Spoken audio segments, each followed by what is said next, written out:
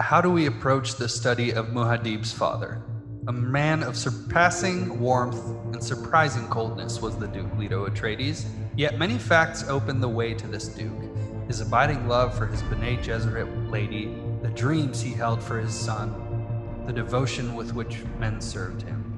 You see him there, a man snared by destiny, a lonely figure with his light dimmed behind the glory of his son. Still, one must ask, what is the son but an extension of the father? From Muad'Dib, Family Commentaries by the Princess Irulan.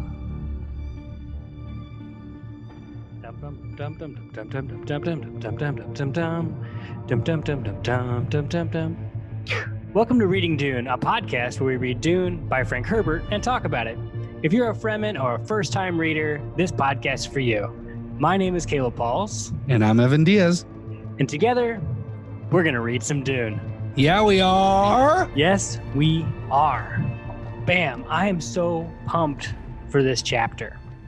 This was a cool one. I liked it. So we've heard about the Bene Gesserit plan. We have heard about the Harkonnen plan. We have learned who are some of Paul's companions. Now we're going to get the Duke's plan. Yeah. We've just heard about who this guy is. We're finally going to hear what he's got to say to Paul as they're walking into this trap, which they all know is a trap. They all know it's a trap. And that's why we have our mood lighting today. Bum, bum, bum. If you're watching on YouTube, yeah, we got mood lighting. Yeah, it's pretty cool. So, yeah, we're also on YouTube. If you want to go to YouTube Reading Dune, there you are. You can see what Evan looks like, what I look like. Or not. Hey, I really like some podcasts I would just listen to for like seasons and seasons and like have no idea what the guys look like. And then I saw a picture of them and I was like, I'm done reading this podcast because the mystery is gone. And now I know the face that goes along with that voice. And that's just weird now. I've had that happen to me too. And if that's you, please don't go to YouTube. Don't look at us. Don't look at us. Hopefully your imagination is much better than what we actually look like. And I'll take that. Yeah. All right. So what did you pull from the quote? Well, what I'm getting is kind of like, obviously, like they call him Muad'Dib in the quotes, and there's obviously some greatness that he's going to achieve, which I don't know because, again, I have no context. I've never read this. I have nothing. And in reading all of these chapters and this chapter, talking about how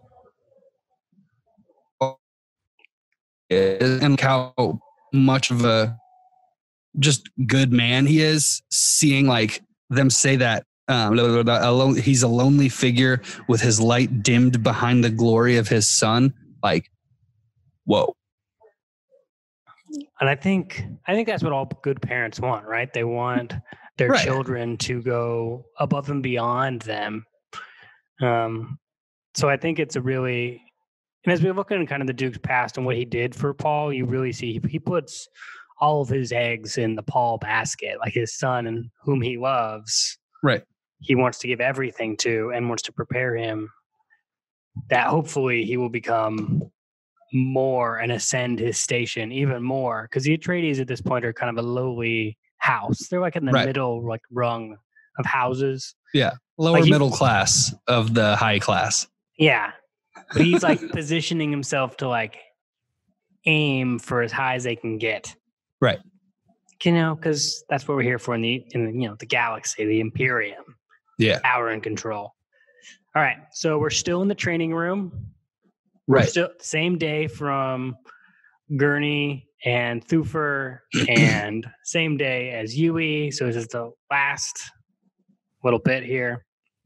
So Paul watched his father enter the training room. So the guards take up their stations outside. One of them closed a door. As always, Paul experienced a sense of presence in his father, someone totally here. That is my goal in life, right? When I enter a room, you just know Yes.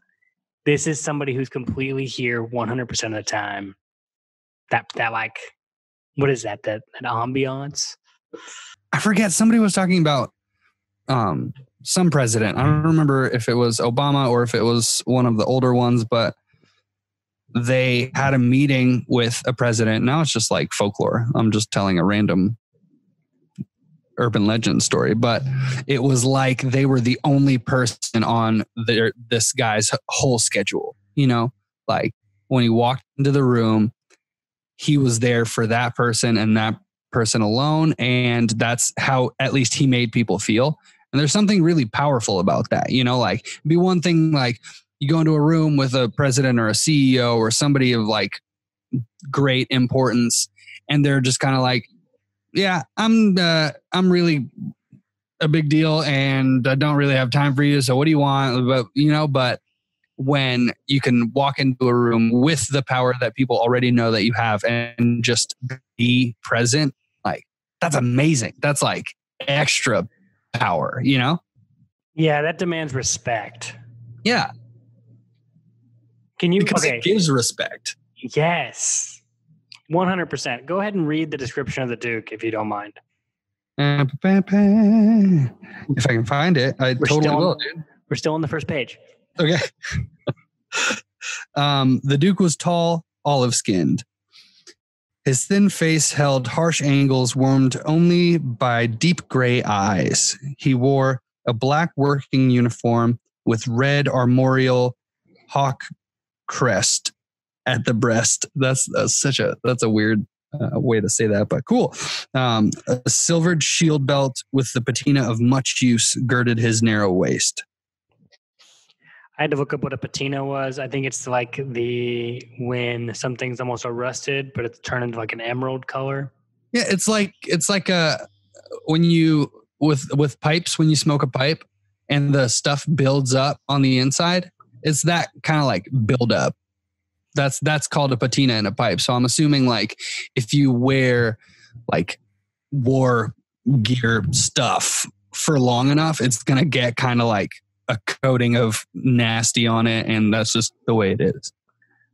Fun fact from Evan, that was nice. Hey. I had to look that up, but you already knew what it was. The Duke says, hard at work, son? I want Paul to be like, hardly working. He kind of does. Right. Yeah, he actually says, not very hard. Right.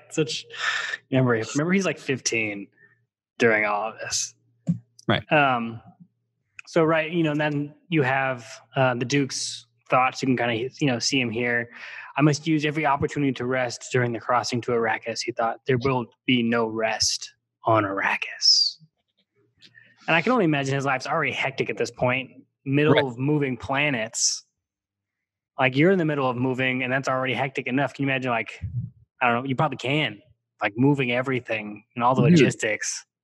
Moving like a whole estate and like, that's crazy. And I've moved, in my lifetime, I think I've moved more than the amount of years that I am old. Like we moved a lot growing up. Like that's not an exaggeration. That's like actual numbers.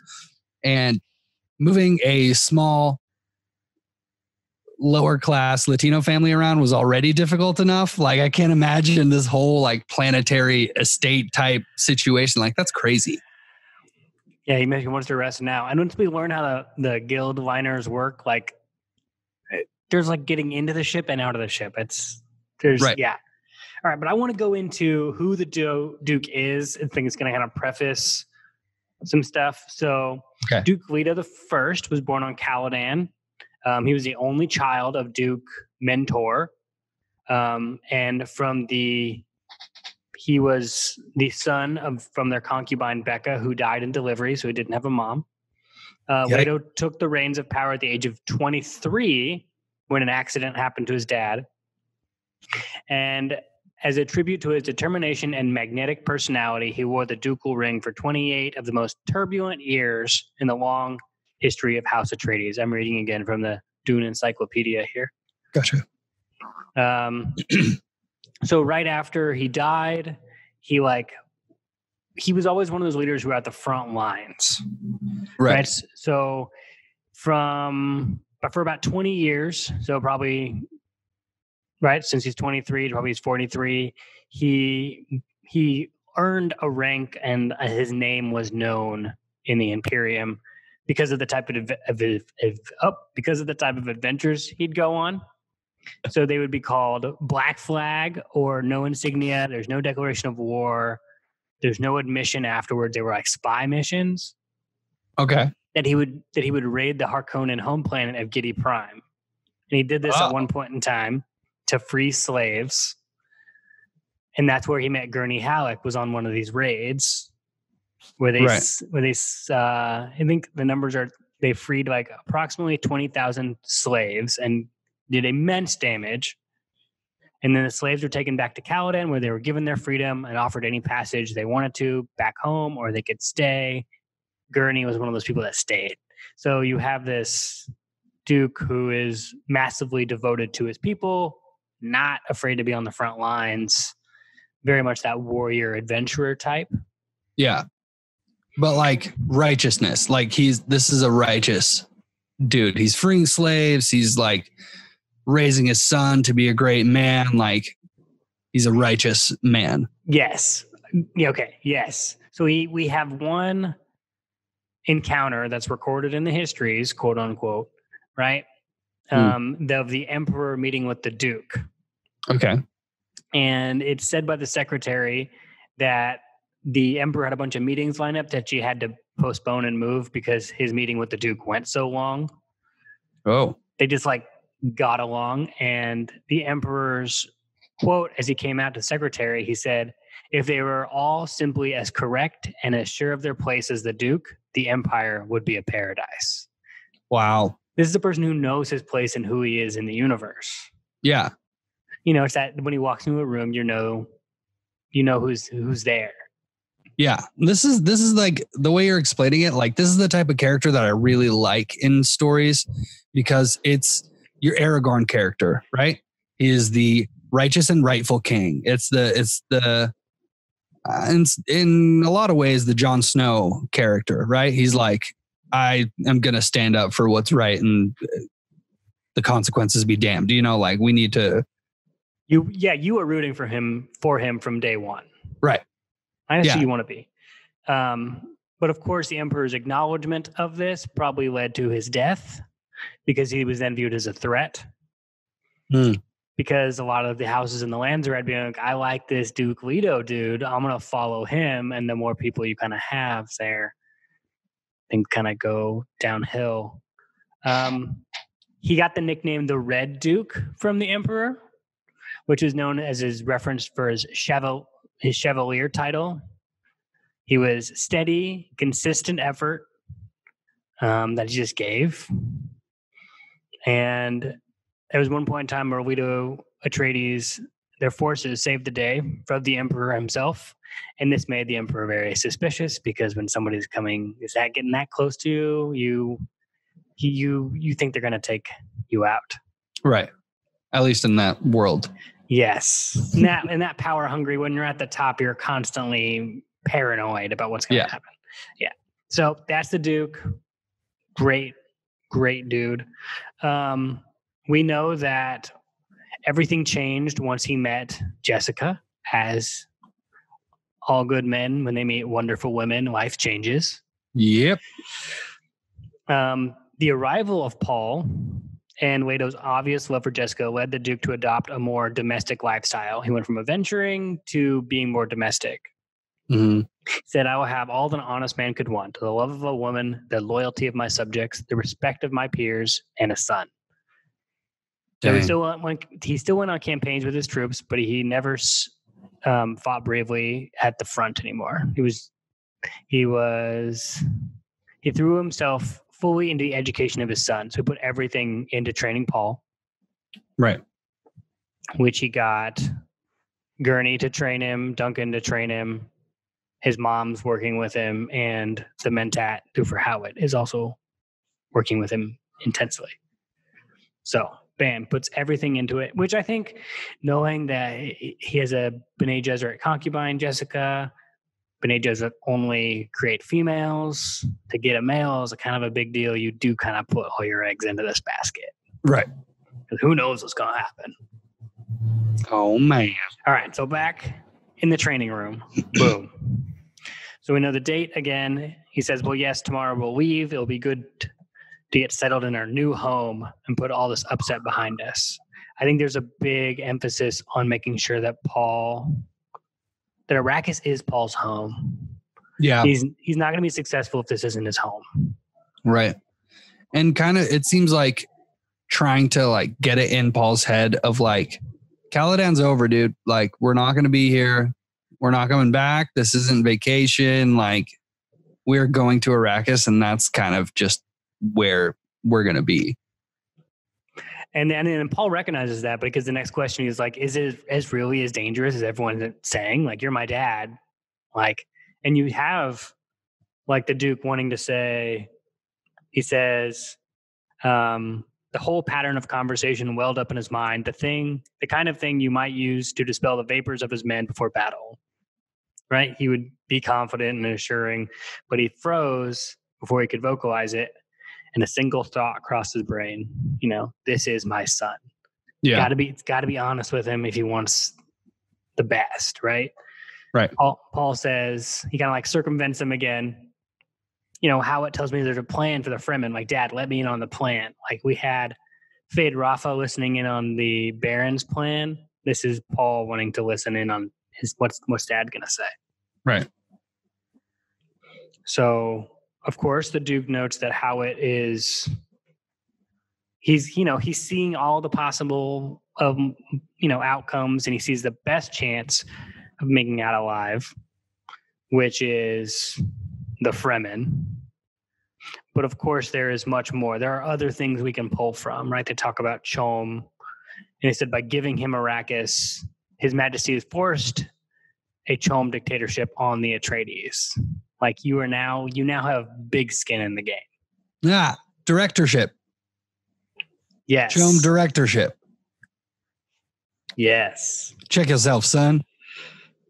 Dictatorship and directorship seem slightly different. Maybe slightly different. Maybe they're not. I don't. Yeah. So we talk about Chom. Chom controls the spice, right? And this we have. His dad kind of goes over where do the fingers of Chom get into? Right. How's this whole thing operating? So he says there's few products that escape the Chom touch, right? The Duke says logs, donkeys, horses, cows, lumber, dung, sharks, whale fur. Everything. Whale fur?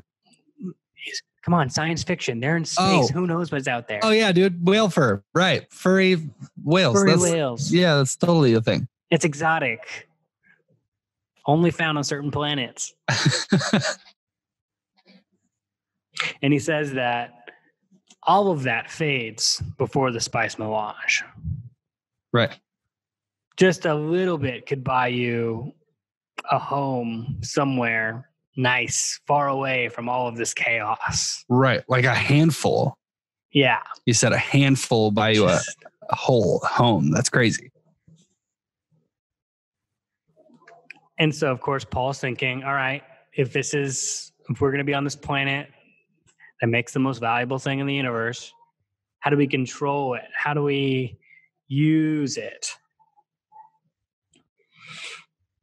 And so, again, the Duke kind of talks about Chom again with the levels, because they talk about everything is profit oriented.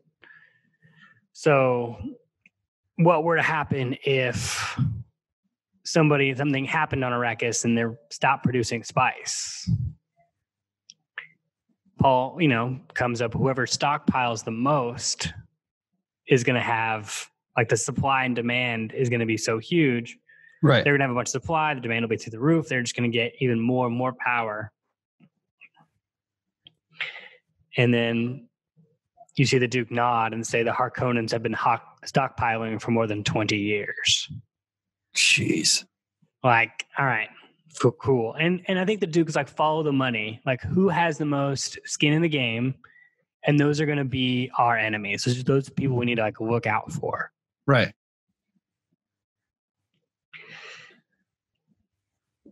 All right. So Paul's like, okay, so if this is all happening and nobody wants their like profits to go down, they will turn a blind eye to whatever happens to the Duke. And he's like, would they attack with family atomics? And he goes, no, they won't defy the convention, but they will definitely turn his back. So Paul's like, so why are we walking into this? And I love that the Duke is like walking him through like step by step the plan instead of being like, this is what we're doing, dude. Just like fall in line. You know, like he actually wants Paul to understand everything that's happening. And he's like asking these rhetorical questions or like coaxing the plan out of Paul as opposed to just like spelling it out for him and telling him where his place is, you know? It's like he wants to show them all the pieces of the puzzle and how they fit together and how they move. Because I think there's a metaphor that the Duke uses for how this all works. Right? He says knowing where the trap is the first step to evading it. So he says it's like single-handed combat.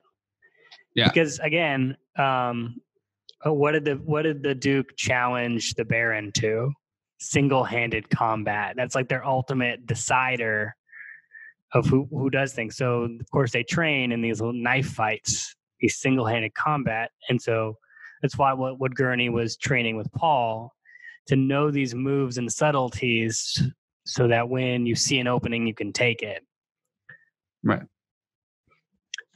And I think you see, and then the next point I think was really good that the Duke makes, like, because Paul figures out, well, okay, the Emperor is going to be behind this because he's also got a lot of stake in the game. So do we just like overthrow the Emperor? Do we try to get people on our side? And it's like, and then the Duke says, making our enemy aware, we know which hand holds the knife. Now, Paul, we see the knife now. Who knows where it might be shifted? Like, if we can see where they're going to get us, let's not expose their plan. Let's prepare for it. Yeah, let's not let them know that we know what they're about to do. And I think, and this is the big plan, right? We know the Emperor has Sardaukar, and odds are if the Emperor has skin in the game, they're just going to be, the Harkonnens are already there, that we're going to have Sardaukar disguised in Harkonnen livery. They're going to be disguised as Harkonnens. So now you're going into two of the worst forces. Right, which is what the Baron was talking about. That was like, this is Duke Leto being like, I know what the Baron's planning. Like, this is definitely what he's going to be doing because of XYZ. And our response is, boop. Right. So now we go into the Sardaukar and Seleucus Secunda, and we went over that briefly, that it's a prison planet that the Emperor gains his troops from, and it's like one of the harshest places, and they become battle hardened because of how hard it is. Yeah. Kind of like Bane. Yeah, like in Dark Knight Rises. That was molded by the darkness. Right. Exactly. It's like an army of Banes. So from now on, when we say anything that the Fremen are saying, it's going to be in the Bane voice. No, right? Just the Sardaukar. The Fremen are cool. I have a tummy ache. Yes. Yeah, the Sardaukar. Sorry. Yeah, the Sardaukar. They're the bad guys. We like the Fremen. It rises. Because again, Paul's like focused on the Fremen. How do we get someone like this and to join us? What do we have to do? Like, we know this is the plan from the Emperor and the Baron. We know that there's this people group on Arrakis, and Arrakis may be as harsh of an environment as Seleucus Secunda. Right. So, at least some parts of it. And we don't know what's going on. And so Paul asks, how could you win the loyalty of such men? Right? How do you win the loyalty of somebody like on Seleucus Secunda or the Fremen? All right. So there are proven ways, and we're going to highlight this point. You want to play on the certain knowledge of their superiority, the mystique of a secret covenant, the spirit of shared suffering. It can be done. It has been done on many worlds many times. Right. So you got to have something they don't have, the knowledge, and you have to know that they have something that you need, also the knowledge of their superiority. You have to have something, a mystique of a secret covenant, something shrouded in mystery, which religion I think really plays into when you kind of have that Right. Messiah type figure. And the spirit of shared suffering. I'm in this with you. We are oppressed. Gosh, that sounds a little culty, you know? Well, come on. Yeah. They're trying to think of the Imperium here. Right. But I mean, when you meet a battle-hardened people who don't need anything, it's the only way to kind of get in without being killed. Right. So, so in the end, yeah. So if these people are on the planet, why haven't the Harkonnens used them? Well, he says that the Harkonnens sneered at the Fremen, they hunted them for sport, never bothered to count them. And we know that nobody has done a census on them. They're just, they're people unto themselves, doesn't care. And so now, all right, so the next question is, if there are these people on this planet that can possibly help us survive this, how are we going to get them? So he says, we're negotiating with the Fremen right now, Paul said. Yeah. I sent a mission ahead by Duncan, Idaho, the Duke said, a proud and ruthless man. Duncan, but fond of the truth. We think the Fremen will admire him. If we're lucky, they may judge us by him. Duncan the moral. Right, so this is what we have met. We've not met Duncan yet. Duncan is a figure that shows up in every book. Yeah. He doesn't have much of a part in this book, but he's a character that is continued throughout the entire series. Gotcha. This moral compass of a person who is noble and true that hopefully this Fremen culture will accept. Said Duncan the moral, Paul said, and Gurney the valorous. You know, Paula thought, okay, Gurney is one of those the Reverend Mother meant, a supporter of the worlds, the valor of the brave, right? You got to be surrounded by these people who are good. Right. And then you get the dad and son talk like, hey, I heard Gurney said you did well. And yeah, Paul's like, that's not really what he told me. You know, he told me I was being lazy. Canned laughter happens in the background. But I like how the Duke, this is real life now. Like, I don't care. He says, I don't care how you kill. Right? Which is kind of weird to talk about killing at this point with his son. But I'd sooner you never have to kill. But if the need arises, you do it however you can, tip or edge. Right, because Gurney was being poetic about like swordsmanship and like it is unbecoming to use the tip of a and the Duke is just like voice. The Duke is just kind of like, dude, I really hope you don't have to kill anybody, but if you do, just do it however, like I just want you alive. So like if you got to kill somebody to get out of something, just make it happen and just like be safe, you know? Be safe. I mean, it's a good dad. That's some big dad love right there. All right. So then we talk about guild ships. Right. So this is our first kind of mention of space travel and what this looks like in the guild. And we talk about like guildsmen and what they are. So how this works is that the guild ships are huge. They hold everything. So the guild, you'll go up and you will hold all the frigates, all the transports, and it's only going to, all of the Atreides stuff will only be a small fraction of what the Highliner, the guild is moving that day.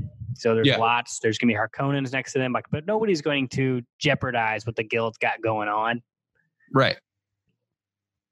Because the guild is used, this is secret, but they use the spice to shoot between stars and fold space-time to jump from one place to another.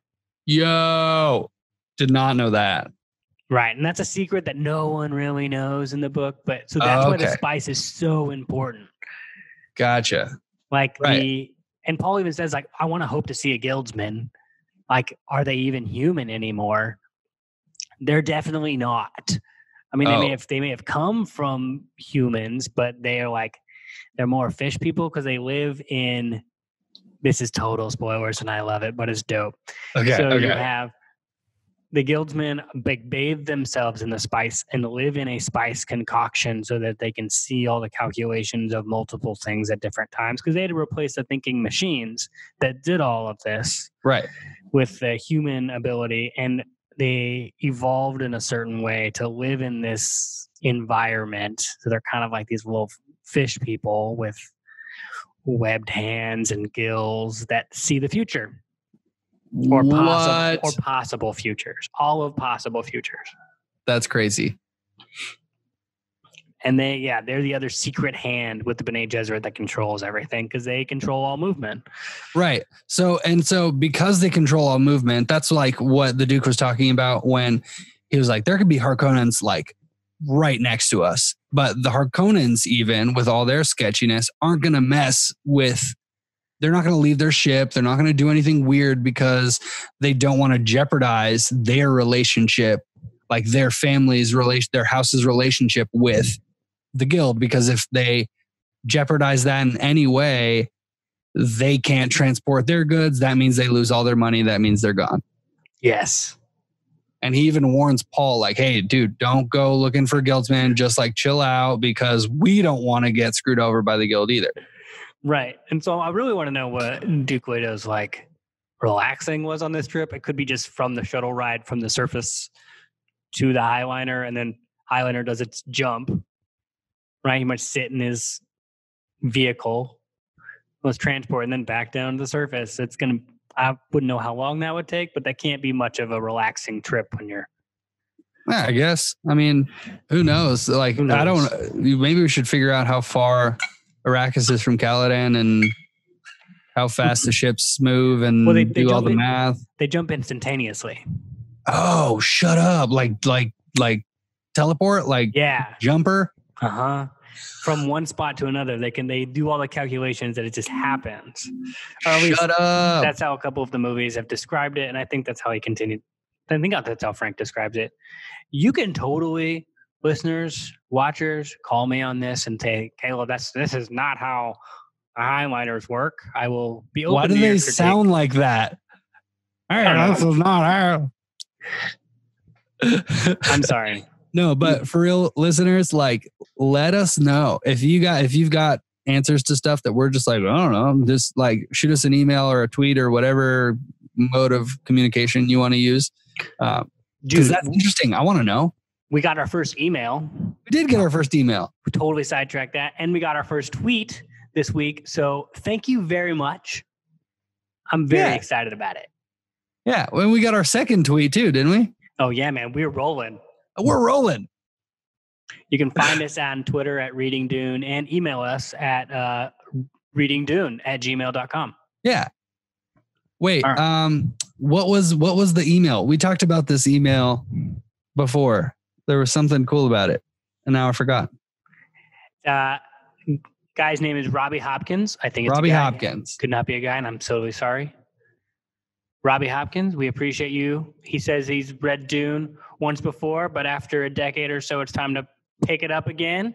New movie coming out in 2020. We're recording this in June 2020. So yeah, that's where we're at in time for all you history nerds. It's crazy. 2020's been crazy so far. But no, super pumped. Yeah. All right. So there's one more thing I want to touch on before we exit. Okay. If you have more, please jump in. There's just one more thing. You know I will. Jessica then pleads to, Jessica has told the Duke, you have to have this conversation with your son. Right. Because of the way mentats work, you can train them up to a certain point, but at one point in time, they have to buy in. Right.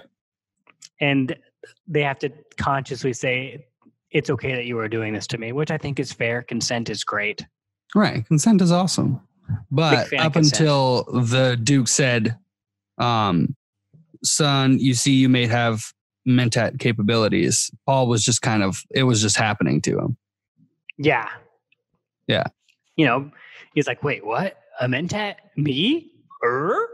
And then he goes through the whole thought process of where is it? A mentat? Me? But I thought a mentat training had to start during infancy and the subject couldn't be told because it might inhibit the early... His brain explodes and he's like, oh man, they've been doing this the whole time. The weird things Mom's been doing with my hands and the focusing and the memorizing of weird numbers that Thufir made me do and the learning all these different languages and how fast I can study. Paul rubs his chin. All the special training. The mnemonics, the focus of awareness, the muscle control, the sharpening of the sensitivities, the study of languages, the nuances of voices, it all clicked into a new kind of understanding in his mind. Gosh, that's got to be heavy, dude. Imagine being a 15-year-old kid and it's like, hey, I know you're a sophomore, but we've been training you to do this your whole life. That would really mess with you. It would really mess with most. I think most. Paul is definitely not ordinary. Right. With this situation. And the Duke says, you'll be a Duke someday, son. A mentat Duke would be a formidable indeed. Right? Because you had to buy mentats. They were heavy priced. Right. Thufir has been with the family for 3 generations and dramatically improved the Atreides, I guess, hierarchy, right, of how far they've gotten up and what they've done throughout the generations. The Baron loves and needs his twisted mentat, and he's, about to order another one. So you have to order these things to be one itself, and to be a Duke that was a mentat would be a whole other ball game. Right. And then he asks him, right? There's that moment where the Duke asks him that I thought was really cool. So if you don't mind, I'm going to read it. Do it. He says, blah, blah, blah. A mentat Duke would be formidable indeed. Can you decide now or do you need more time? And he just says immediately, it's or do you need more time? I'll go on with the training. He's like, I'm in. Let's do it. There was no hesitation in his answer is what it says right before the quote. Paul is in. He's sold out for this thing. Yeah, and I think he gets the weight of the situation. It was he wanted to talk about the Reverend Mother, but couldn't quite get it out of him. He knows something's heavy about to happen. He's on the edge of this knife, right, of this cliff about to jump off. And I think at that point in time, you can only say yes. You got to jump head first. Right. Formidable indeed, the Duke murmured, and Paul saw the proud smile on his father's face. The smile shocked Paul. It had a skull look of the Duke's narrow features. Paul closed his eyes, feeling the terrible purpose reawaken within him. Perhaps being a mentat is a terrible purpose, he thought. But even as he focused on this thought, his new awareness denied it. Nah, bro. You got more terribleness than just that. Right. Oh, man. Gosh. And this is the last chapter on Caladan. Cool. So in between this and the next chapter, they will have gotten into the transports, gotten in the Highliner, blipped, gone to Arrakis and unloaded. Jeez, here we go. We are about to hit Dune. Dune, the planet Arrakis. Well, thanks always, listeners, watchers, for reading Dune with us. I am super happy to have you. Oh, whoa. Okay, I remember what Robbie's email gave us. Oh my gosh. The outro. Oh, give it to me. What do we got? At the end of Robbie's email, he said, what was it?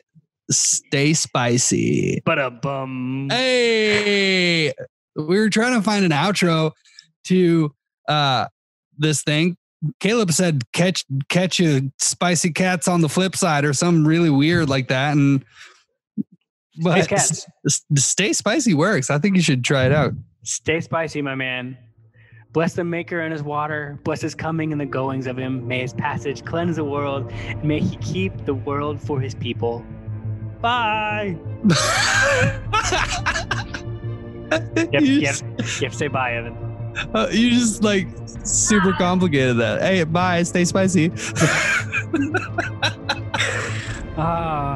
It wouldn't be me without extra getting extra complicated up in here. Oh shoot, that was a good one. I'll see you next chapter.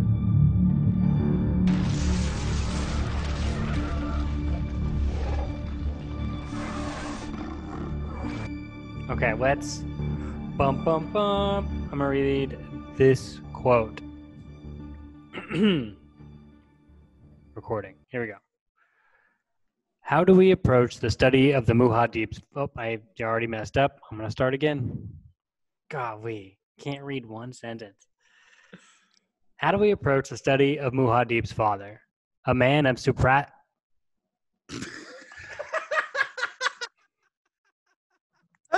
swear I can read. A man of Supra. He's surpassing. All right. Composure. Scene. How do we approach the study of Muad'Dib's father? A man of surpassing warmth. All right. I can't look at you in this. This has got to make the blooper reel. How do we approach the study of Muad'Dib's father? A man of surpassing warmth and surprising coldness was the Duke Leto Atreides. Yet, many facts open the way to this Duke. His abiding love for his my gosh, I'm just tongue-tied. Holy shit. All right. You can read it if you want. You want to go for it? Sure. Okay.